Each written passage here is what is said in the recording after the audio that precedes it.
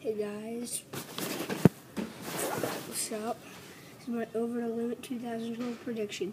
I already know 2 matches, but have you seen what Brock Lesnar did in Triple H on Raw? I think it's going to be Brock Lesnar versus Triple H in maybe an I Quit match. And it could be, I looked on JD.com, they said it was going to be John Cena versus Mr. John Laurinaitis. Man, everybody wants to see that match. And CM Punk versus Daniel Bryan. It would have been a Champions of Champions match if Daniel Bryan was still the champion, but he's not. And the Jam's trying to make Cena he pushed Cena to the limit because now he faced Lord Tensai again.